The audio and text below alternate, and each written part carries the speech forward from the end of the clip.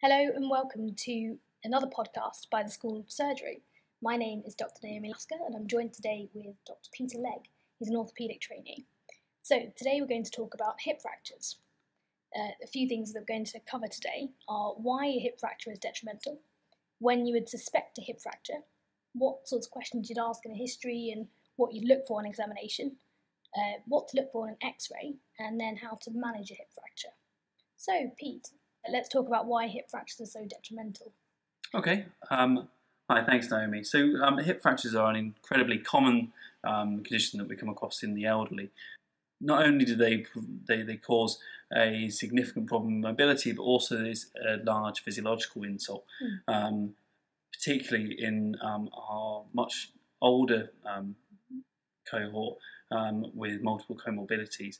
And I think the first thing to think about with someone who's come in with a hip fracture is what the cause of that is and whether there's a medical cause for that fracture. So it's important to think of a neck of femur fracture as not just a broken bone, but also a physiological process that may have led to the fall in the first place. Yeah.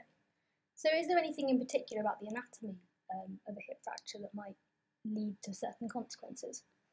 The neck of the femur is predisposed to fracture, and is why we see it so commonly. Particularly as we get older and our bone density changes, the demineralization of the bone as we get older and we become less mobile, and also just the biomechanics leads to it being more commonly fractured when elderly people fall. Okay. Over here we've got a picture of the blood supply to the head of the femur. Can you tell us a bit about this? Sure. So the blood supply to the head of the femur is really what decides our management when we're talking about neck of femur fractures. The blood supply to the head of the femur comes from the profunda femoris artery, and it enters along the base of the capsule where it inserts along the intertrochanteric line. Therefore, when we talk about neck of femur fractures, we talk about whether it's an intracapsular or an extracapsular fracture. And the reason we talk about it being important is because this is where the blood supply inserts. Therefore, if you have a fracture that is within the capsule, so an intracapsular fracture, the blood supply to the femoral head has been disrupted. When the blood supply is disrupted to the femoral head, what you'll find is that the head can undergo a vascular necrosis, so that the head will necrose and will no longer be viable, and will, over a process of a few weeks to months, deteriorate to the point where it's no longer viable. Therefore, it changes our management.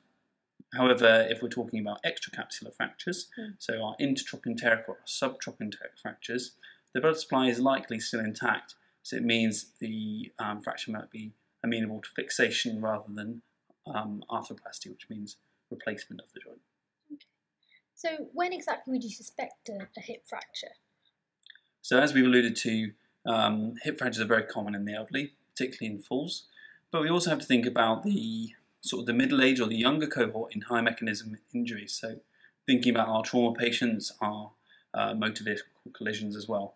But overwhelmingly more we think about the elderly population, the frail population, the multiple fallers, the people with cardiac comorbidities, or people with osteoporosis, osteoarthritis.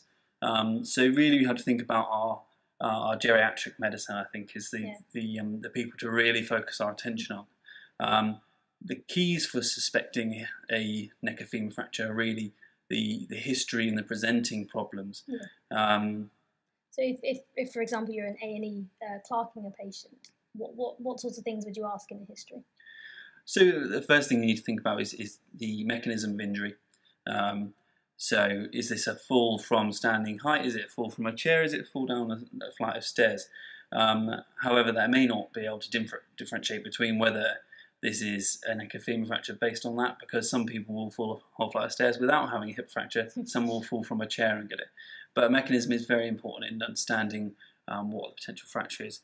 Secondly is their medical comorbidities, which we've kind of discussed already. So very comorbid elderly people are likely to have it, and also people with things like osteoporosis are much more likely. Okay. Is there anything specific that you'd look for in examination? On examination of any limb really, what we need to think about is a neurovascular status, not whether it's an open or a closed injury. But specific to neck or femur fractures, I think the typical thing that we see is a shortened and externally rotated leg. And that is the typical finding with a neck or femur fracture that is displaced, but not always present. But it should steer you relatively safe in exams. So you mentioned if it was displaced there, so if it's undisplaced, are you unlikely to see this? You may well do, yeah. You may well not see this in a completely undisplaced neck and femur fracture. Okay. So then say we were in A&E and then we dutifully got an X-ray. What exactly do you look for on an X-ray? And we've got a couple of pictures here. What would you look at? Okay, so first of all, you need to have a look at the adequacy of your image and make sure you're seeing both hips and the pelvis as well, because it's quite easy sometimes to spot one abnormality and miss others. So the important thing is to be systematic with your approach to any sort of X-ray. Having said that, and having had a routine for looking through an X-ray in a standardised way, I think the things to look at are really discontinuities in the cortex, and things specifically for neck or femur fractures that you'll hear talked about is Shenton's line, which is a line that runs along the medial aspect of the femur, what we call the medial calcar, runs up the medial side of the femoral neck, and runs along the inferior border of the superior pubic ramus. That should be a nice gentle curve without any interruptions. And sometimes all you'll see is a disruption of what we call Shenton's line, so there'll be the jagged appearance, or it won't be a nice smooth curve. So sometimes that's the quite a good telltale. Other things you can see that are more subtle, sometimes you'll see increased bone density, which is actually the superposition of the femoral neck where it's been shortened and essentially a double width is being presented. So it looks like it's twice as dense, and sometimes that's a subtle sign. The other things to look at is the symmetry between both sides. So is that leg rotated? Does the femoral neck look shorter or different in some way? So those are some clues you can have that may allude to a neck or femur fracture. How can you tell the differences between an intra and an extra articular fracture on the X-ray? Okay, so the definition of an intra and an extra articular fracture is whether the fracture lies within the capsule or outside the capsule, and the capsule itself lies the insertion lies along the intertrochanteric line. Therefore, if you have a fracture that is distal to that, so lower than the intertrochanteric line, that's an extracapsular fracture. If it goes within the intertrochanteric line, so more towards the femoral head, then that's an intracapsular fracture. And that's how we discern our management principles, really. Okay, so are there different management protocols in place for these different fractures then? Sure. So if we talk about broad brushstrokes for the 95% of the cases, the intra-articular and the extra-articular fractures will follow a similar pattern. An intra-articular fracture, as we said, interrupts the blood supply to the femoral head. Therefore, the risk of avascular necrosis of the femoral head is high, and so we tend to go for a joint replacement or hemiarthroplasty, or in the slightly fitter population, a total hip replacement. Now, the details of that are not really in the scope of this podcast. The idea being that you need to replace the femoral head because of the risk of avascular necrosis. I think that's what you should take away from that. So an intra-articular fracture is really about removing the risk of avascular necrosis by doing a hemiarthroplasty to replace the femoral head. Whereas if we talk about extracapsular fractures, because the risk of avascular necrosis isn't there because the blood supply is still intact, because it hasn't been disrupted, the capsule is still intact, the intertrochanteric line hasn't been disrupted, we can plan to fix the fracture by doing internal fixation, and what we commonly do is called a DHS, a dynamic hip screw, or an intramedullary nail, commonly called a gamma nail. Okay, and for after these procedures and after the patients sort of recover, are there any sort of long-term requirements or any sort of long-term management that's needed for these patients? Sure, yeah. So if we look at the immediate post-operative period, we think about our typical post-operative care.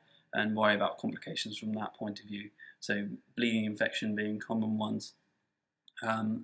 But after we got to that stage, we need to think about our rehabilitation. So quite a few of these patients will go into a rehabilitation program, whether that's in hospital, in the community hospital, or in the home with conjunctive physiotherapy and occupational therapy. And also we need to think about what the cause of the fracture is and preventing further ones. So things like doing DEXA scans for osteoporosis and providing them with medications such as bisphosphonates and vitamin D supplements to try and increase their bone mineral density to reduce the risk of further fractures in the future. And thirdly is to kind of think about other whether it's physiological or the social factors that led to that fracture, and whether actually their care packages is appropriate, do they need more help at home? So all these other things that tie in to try and prevent further fractures in the future. Well, thank you very much, Pete. Have you got any other final points on hip fractures that you'd like to tell our listeners? I think hip fractures are incredibly common. It's something we'll see far more and more in the future. An X-ray that doesn't show a hip fracture doesn't always mean there is no fracture. I think clinically, if a patient looks like they have a neck of femur fracture and behaving clinically like they have a neck of femur fracture, speak to orthopaedic doctors. What do you tend to do then? So in that sort of sense, if we can't see it plain on an X-ray, we may get a CT or an MRI of the hips. So if in doubt, always ask someone. Okay. Well, thank you very much. Thank you. So just to recap what we've learned today. So we've learned about why hip fractures are so detrimental and sort of the key populations. So essentially geriatrics, I think. Yeah, that's fair. And how to suspect it, and what to look for on history and examination. How you would find a hip fracture on an X-ray, and the different management. Remember, you can follow us on Facebook at School of Surgery, on iTunes, on Podomatic at schoolofsurgery.podomatic.com, and finally by searching School of Surgery on YouTube. Thank you very much, and see you next time.